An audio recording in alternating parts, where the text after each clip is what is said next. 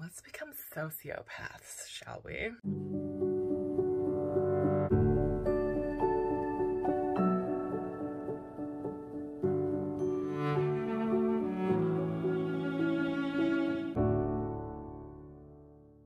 So there are a few things that I wanted to talk about before we get to some actual sewing, as a few projects that I would like to do. I, of course, did not finish baby girl's sleep sack, you know, unmedicated ADHD, but I did attach the zipper.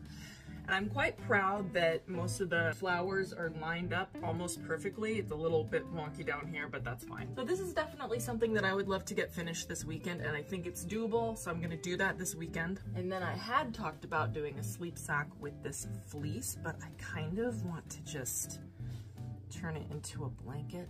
I literally have like 7 sleep sacks that I made for Kaia, and I'm gonna be using those for baby girl. So I figured this could be her like special blanket, because you know, Kieran has a special little fox blanket that we got from the store, but I figured I could just make her one, you know, her very own special blanket. And y'all know I made her this little deer bib. Also found this really pretty floral that I thought would make a beautiful bib, and then, you know, backing it with this one. And then I really just loved this one, and I thought it would look really pretty with this blue on the back. No, the yellow could look pretty nice too. Then there was also this floral that I thought could look really nice with this blue or this pink. Then I had this wild idea that I was somehow going to learn how to knit, and I found this really pretty yarn. I don't think I'm gonna learn how to knit anytime soon. I don't have the time or the patience or the Adderall, to be frank. But one of these days, I have a book and everything. I want to learn, because I think this is really pretty. Then, if any of y'all have been following for a while, I made these little knotted gowns. Robin sent me the pattern for these, and I still have yet to photograph these and put these on Etsy. This is the lifelong struggle of somebody with ADHD, is we have a million projects that we have started, even finished. It's finished. And I have not photographed it and put it online. It's fine, it'll come in due time. Probably when I get my Adderall script again. But anyway, I found this material for baby girl, and I wanted to make one of those knotted gowns. I think this would just be really cute. And I think that's about it for projects I would like to get done for baby girl. Like I said, I have a million sleep sacks that I made for Kaia that I'm gonna be using for this baby. So this baby has a surplus of things from her sister, and you know, stuff that we've gotten her, and then stuff that you guys got her. By the way, we have gotten more gifts in the mail, and I do want to do another video thanking y'all. But I think I might do that after we get her nursery furniture and stuff all set up, because we're almost there. What I would like to get started on today is a curtain, because Kieran has a little house bed and it has a window, and where that window is kind of where he has his head, and then during the day the light comes in no matter how much I've closed the blinds.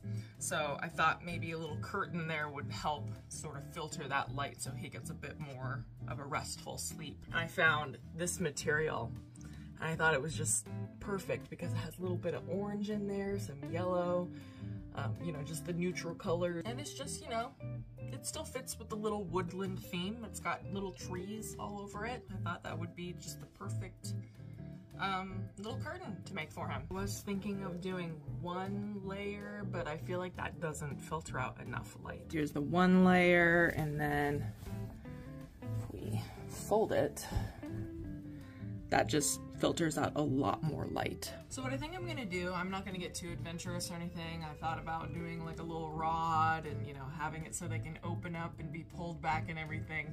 Maybe some other time. I think what I'm gonna do is make this very simple and just have it almost like a pillowcase, but it's closed, if that makes sense. And then I have these really convenient sticky Velcro spots. And then I can put like a few on the bed itself right above the window. And then the other ones on the little curtain thing. Come on, brain, let's do this. So I think I'm just going to iron it out so everything's nice and pressed, and then I'm gonna serge around the whole thing just to get all the raw edges off. And then top stitch, and then it should be done. Oh, and then stick on the Velcro. Just going to sort of lazily pin the fabric together. And I'm also just gonna pin the bottom just to keep the fabric from moving around too much. All right, let's do the top.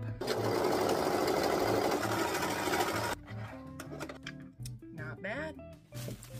Okay, so now it is basically an unfinished pillowcase and have the bottom open. So I'm gonna take all of these clips off and I'm gonna go around on the raw edge with the serger. Now clean this up so it doesn't fray any more than it already has in the wash. Now turn it right side out. I just thought of something. He has a little toddler pillow in his bed that's like way too small for the adult pillowcase that came with his jersey knit sheets and everything. I should make him a little matching pillowcase out of this material. I think I have to do that. How cute would that be?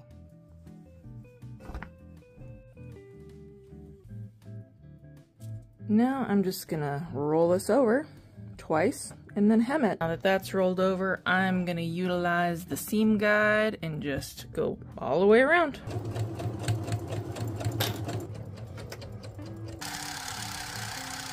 All right, voila.